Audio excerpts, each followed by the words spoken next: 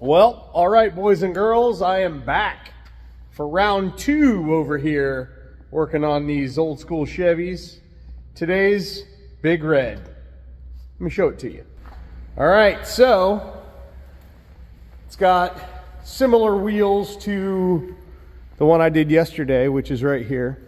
Man, that thing looks so freaking good. Toot toot. It looks awesome. All right, so the owner has asked me if I wanted to paint this tailgate, and the answer is yes, I'll do it. The problem is I gotta see if there was some kind of trim on this thing, like these holes. I gotta look into what was there. From the factory, there are pretty uniform holes all the way around, and he kind of wants some of this waviness taken out of it. So I'm going to look into that today. I got to do some Googling and see what's up with that. But if you look, you can see where the lights are, that this thing is pretty hammered. See here. Let's see if you can see in the door. I'll go get my lights in a second. Oh goodness, look at all those scratches on the window. He said you didn't notice it too much until he had the windows tinted, and then all of a sudden, boom, it looks like poo. So not a bad paint job. The paint is in pretty good shape. It does have scratches and swirl marks in it. We're gonna remedy that today. I'm gonna hand polish these wheels like I did the other one. These aren't bad. I mean, it looks like he's semi-recently polished them, but those look noticeably better if you can tell how shiny that is compared to this. Not quite the same.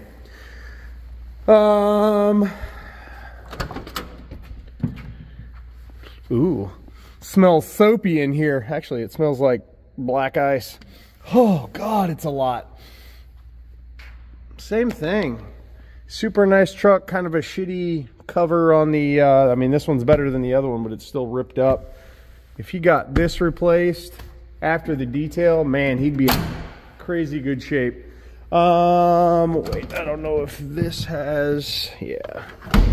Move the hood pop inside after, I think it was right after 67 to 72, which is that. Because you know, if you watch the video on that one, which should be already up, the latch is right there underneath the grill. And oh, he asked me also to take a look at this grill and see if I wanted to do anything with that. Oh, that's plastic. I thought it was aluminum. Yeah, that's plastic. There's not a whole lot we could do other than paint that. This should be replaced though, because all the side trim looks great, but this looks poo. Poo poo, poo poo poo poo poo poo poo. Anyway, I'm not dealing with that today. I just got a few odds and ends to deal with. There you go. You can see how just generally hazy this is. Look at that wood bed. It's a great looking truck. Really nice truck. Super sweet suspension. All the red accents. That one has all the blue accents. Pretty cool. All right, let's see if I can get this hood popped. Since I'm a shorty at 5'6". All right, air conditioning looks to be all brand new. This looks like that's an LT1. Like early 90s, 350-ish, 80s, 90s. So I'm gonna get in here and clean this engine bay up a little bit. It's not as pretty as the other one, but it's got random debris everywhere, and I'm just gonna tidy it up, get it cleaned up a little bit, wipe the underside of the hood down, This chrome seems to be in a little bit better shape, still pitted and nasty, but not horrible. So anyway, I'm gonna get it all cleaned up. You can really see in the door how, see if I can get you. Yeah, you can really see how bad the paint is. Super scratched up.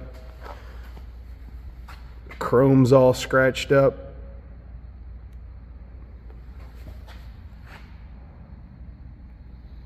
So anyway,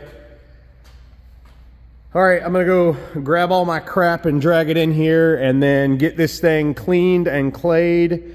Get the wheels all prepped and ready to clean those up. I'll probably do the exact same thing I did on that one yesterday as far as the order in which I did things. I will knock out the engine bay first, the wheels second, fender wells, and then I'll get on the paint. I'll wash, clay bar, and then start polishing. So I'll bring you along the way, and we'll see you shortly when I get something done. All right, real quick before I get going, I got my fancy light out again today. I wanted to show you guys with the light what the paint looks like. It's hammered to crap. That looks like wet sanding scratches everywhere. But see how bad it is? All right, I'm on top of this thing right now. All right, I just want to show you guys real quick. I got this engine bay all cleaned up. I scrubbed everything down. Everything's all nice and clean now. Remember there was a pool of whatever's in, well, that's coolant. There was some coolant everywhere. Literally everywhere. I got it all cleaned up the best I could. Same as I did with the blue one over there. The owner has asked me not to use anything shiny or glossy or any kind of dressing underneath the hood here. So I got everything cleaned up pretty good. I did use my air injection to spray some infinite use detail juice and some infinite purpose cleaner in here in some areas. Just random brushes. I just got everything looking pretty good. So I did a solid topside detail on this engine. I also got all the gunk off of the underneath of the hood there. So it's all wiped down and clean. I am going to go ahead and shut this down. You won't be seeing this engine bay again, but you can see that it is all nice and clean and good to go. So time to move on to the wheels. But look at this paint. Look at this hazy, yucky looking paint. We're gonna get it done though. Okay, back at it. Same situation as the blue truck yesterday. It has black overspray all over it. I wish I knew these things before I give prices and agree to things, because overspray removal is a pain in the butt and it's extra. However, I made the deal and I'm a man of my word. So here we go. Overspray removal 101. It ain't complicated. I got my trusty spray bottle of the original infinite use detail juice. You just lube her down and go to town. That's it. Rub-a-dub-dub. Decontamination hub. All right, back to work. Okay, it's about time to start on the paint. I actually went ahead and did everything to the wheels, the fender wells, the tires. Everything is done with the wheels and tires, the fender wells, and the engine bay. The paint at this point, yeah, I'm about to eat my lunch, a little Gatorade protein bar. Everything is done so far except for the paint. So I have the tailgate down and I did some research on these holes, and there was never any, well, and you can see that these holes are way, they're not, it's like this one's really close to this edge, this one's higher up, this one's much higher up, this one's higher up. Yeah, they're inconsistent, which tells me that they're not supposed to be there. And I've looked and looked and looked, and every picture of these old trucks, there's no holes in this tailgate, and there's no other trim other than the stainless steel piece on the top. So I can fix this by just welding, welding these holes shut and then grinding them down, body working them, and make them look great. The problem is that it's all wavy. And while I can most likely fix a lot of that, by the time I fill those holes, get them ground down, get them filled, get everything back flat and looking right, we still have the dilemma of matching the paint. It is chipping in lots of spots. Okay. There's lots of paint missing on the tailgate. I'm going to recommend to this customer that we buy a new tailgate and just paint that, because by the time I spend all the time fixing these holes and getting that thing flat, it's going to be cheaper just to get a new one and then just paint it and potentially match it. So I'm going to look into that and see where we're at with that, but it is time to go ahead and get the paint straight. Man, those tires look great. That's Dress to Impress, diluted 50/50, and I sprayed it in the tread, and then I wiped it all over everything, and then I made sure there was no drips, so there's no streaks or anything like that. All right, well, I'm gonna go ahead, I'm gonna put everything on top of the truck or in the bed. I am gonna polish the bed out. I'm gonna polish the interior walls of the bed because they look nice. I got a bunch of bird shit out of the bed here, and I vacuumed all the leaves out. So I'm gonna polish the interior just real quick. Just I'm gonna use probably well, I don't know what I'm going to use because I haven't done any testing on the polishing yet. So as soon as I get some testing done, I'll let you know what I'm going to end up using. But I'm just going to buzz the interior. I'm only going to use one step on the inside just to shine it up a bit. And then I'm going to do 2 steps of correction on the outside. So, all right, let me get set up, and then I'll bring you back when I can show you the 50/50 shot. All right, well, so you can see how, so if you're not familiar with inspecting paint and trying to decide what the best route is to get it polished, what I like to do first is I will pull out 2 or 3 different polish options from my range, and I'll also pull out a couple different pads. And I'll try a few different things, different combos. Usually the first or second thing I choose works really well. But for these trucks, I want to preserve the clear. And basically, we're looking to remove a lot of defects and enhance the gloss, but we're not looking for pure, unadulterated, 100% defect removal. What I want is none of this haze to be there, and I want to get rid of a lot of those scratches. So, like I mentioned yesterday, I got the brand new Smart Cut and my 15mm throw DA, and if you'll notice, remember earlier when I mentioned that this thing was riddled but with black overspray? Well, I clayed and clayed and clayed until it just wasn't coming off with the clay bar as much as it was at the beginning. And I just kind of stopped. Well, you can see that a lot of that black now is on my pad. So I'm gonna have to clean pads more often, which is no problem, but so we've gone from this to this. Is it perfect? Nope. Do I care? Not even a little bit, because the dramatic difference is what matters. If I had used Dr. Jekyll, It cuts almost as much as this, not quite as much, but it would be filling more than this is. So this isn't filling at all. My polishes are water-based, so there's not a whole lot that gets left behind.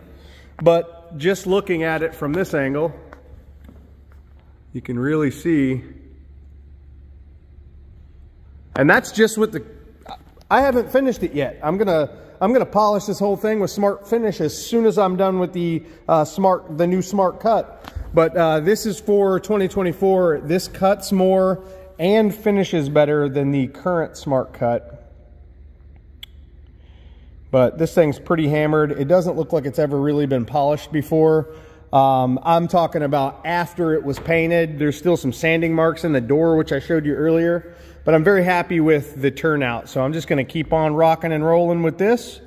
And I'll talk to you guys in just a bit. All right, I'm just down here doing a little bit of work. Still at it with the brand new Smart Cut. You can see all the haze and the nastiness over here. Let me bring my fancy light over. Look at this. How nasty it is over here. You can see where the light is. It's just hazy, but look, pull you past this 50-50 shot, you got clarity. Much better. All right, I'm all over it. Well, I'm tripping. All right, getting back after it. Yeah, mentioned that already. The bed's done. I've done the tailgate and half of this fender here. I'm on it. Okay, so I polished the inside of the bed. I did just use the Smart Cut and it worked out pretty good. I just wanted to get some gloss back. It had some oxidation in there. Another thing I did is I took some Smart Finish and I hand polished all these stainless steel strips in here. So they look amazing. Whew. All right, I'm gonna polish the inside and then the outside of the tailgate and then continue working myself around the truck. I have done the roof already and the back and inside the bed. So now I'm just cranking around this big bad boy. All right, talk to you in a bit. All right. I'm almost done polishing this thing. I am basically doing one panel at a time, switching from Smart Cut to Smart Finish and just moving right along. And I just wanted to show you with my fancy new light, look how nasty this door was. Can you see all those pigtails from sanding scratches? I'm sorry, I'm trying to get you some clarity there, but you see all the nasty? And look at this. Not nasty. Super awesome. It's my tape line, you see that? I mean, there's your 50-50 right there. To the right, you'll see clarity. To the left, you see poo-poo-ka. So, that's where we're at. Get her done. I've taken lots of pigtails out of this paint. You can see how nice and wet and deep it looks, but that fender had all kinds of pigtails in it, just like this door. It doesn't look like the bed has any pigtails from this. I guess they cut and buff this thing. It doesn't have any orange peel, so that's probably what happened, but they definitely left a bunch of swirls and crap in this door and this fender. I did not notice any pigtails on the rest of the truck, just that fender and this door. This door is far worse than that fender was, but they were both super bad. Anyway, you can see the difference between what I haven't done and what I have done. And so I still have to polish the other side of this door around the window there and then this full side of the bed. So I'm gonna get back on it and I'll bring you back shortly. All right, long hard day and she's finally complete. This thing is so badass. I've always been into two-wheel drive Chevys. Recently, with my whole camper expansion, the whole Foxy Drop outdoors situation that I created a couple years ago, that is coming into fruition, and I'm getting more into off-road kind of thing. Working on building trailers for off-road use. My point is, I'm thinking about maybe I need a big mud truck. I don't want a mud truck. I want more like just a lifted off-road kind of rocks and that kind of, more like a rock crawler than a mud truck, if that makes any sense. Anyway, so this is a 1987 GMC Sierra Classic. It's beautiful. It's got an early 90s, well, it looked like an early 90s LT1 in it. I do not believe that's the engine that came with the truck. I did detail the engine bay. I showed you that earlier. So with the exterior, I polished with my DeWalt 15mm throw dual action polisher, cordless version, and I used the blue Eurotech Buff and Shine cutting pad with the brand new version of Smart Cut, which will be released March 1st, 2024. And after that, I used the red Buff and Shine pad with no mechanical ability with Smart Finish to get the gloss that you see. The new Smart Finish finished almost where you see it. I just hit it really lightly with Smart Finish and got it super, super glossy. After that, I wiped everything down with Amplify, the prep solution. It is in the specialty category at detailjuice.com. That particular product will provide up to 30% more durability and longevity to your protection products. So you apply that first to prep and prime the surface, then you can just apply your Fast 5 ceramic coating right on top, which is what I did here. All the exterior surfaces got the brand new Elite Master Coat Pro Fast 5 ceramic coating. So all the paint, all the marker lights, the chrome, the grille, the stainless steel mirrors, the stainless steel rails, I hand polished all the stainless steel with Smart Finish and a microfiber towel, and then I coated everything. Coated all the glass, the windshield, side windows, rear window.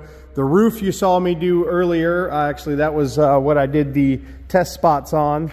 I hand polished this bumper, I hand polished the tailpipes, I coated the tailpipes in the bumper, I coated the tail lights. I even sprayed the coating on the stainless steel chain. I hand polished all the stainless steel with Smart Finish, all those slats between the wood, hand polished all those. I machine polished with just the Smart Cut and the blue pad on the interior of the bed. So everything got polished, Amplify, and then I applied all the coating inside the bed as well on all the stainless steel hardware, the tops of the rails, the slats, everything but the wood got ceramic coated. This tailgate, I'm going to recommend that we just buy a new one and paint it, because all the work just doesn't make any sense. If you want all that waviness and those holes to go away, we just buy a new one, paint it, throw it on there, good to go.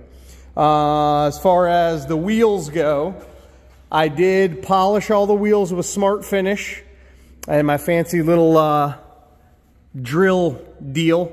These are stained and pitted pretty bad. They really need to be lightly sanded and then refined, but I'm not doing any sanding on this project. That's a level that we just aren't at on this one.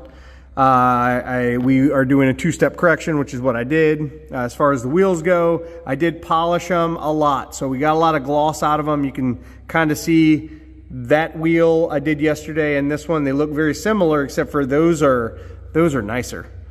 They actually have less pitting, less staining, all of that. but these look great. I cleaned the tires with IPC and then I coated them with the Dress to Impress, the brand new tire shine at detailedjuice.com, or dressing I should say. I cut it 50-50 with water and I sprayed it in the tread. Then I used a microfiber applicator to smooth it all out on everything. Make everything look nice and black. If you'll notice, I wiped out all the fender wells and got that looking nice, front and rear. Again, same thing with the process on the wheels. After I polished them, I did also wipe them down with Amplify Prep Solution and applied Fast 5 ceramic to the entire wheel faces all the way around. I also did the shock bodies. He asked me to do that on his F250 the other day, so I just went ahead and coated the shock bodies just because they look really nice. That's it. 2 steps of correction and ceramic coating yields this absolutely amazingly glossy situation. Very happy with how this turned out.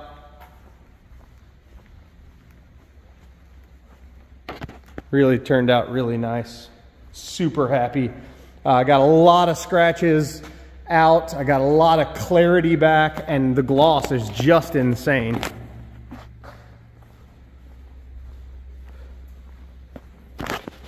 All right, guys, that's it for my 2-day old school Chevy or old school General Motors extravaganza, because this one's a GMC and that one's a Chevy. Both of them turned out really well. I am very happy with how they turned out. I'm very happy with what we agreed upon. I feel like everything that you detail can always be done better or more. There's always more you can do. So you really have to just figure out what level makes your wallet and your customer's expectation happy. So once you figure that out, you put together a plan that's going to benefit the vehicle the most for whatever the budget is. And so that's what I did. We agreed on 2 steps of correction for both cars. We agreed on my Fast 5 ceramic for both cars. We agreed on doing the engine bay details, and we agreed on polishing the wheels for the one money. And so I did all of that. I'm very happy. They turned out great. I wish these things were in my garage. In fact, I'm jonesing for a 4x4 now. So thank you guys for watching. I appreciate you taking the time to listen to me babble. If you need me, 813-846-4406 is my cell. I'm always here if you need me. If you need product or advice on products, check out detailedjuice.com and use that cell phone number I gave you. I appreciate you guys taking the time to watch these videos, check out my work and all of that. And if you need me, let me know. Thank you so much. Have a great day, guys.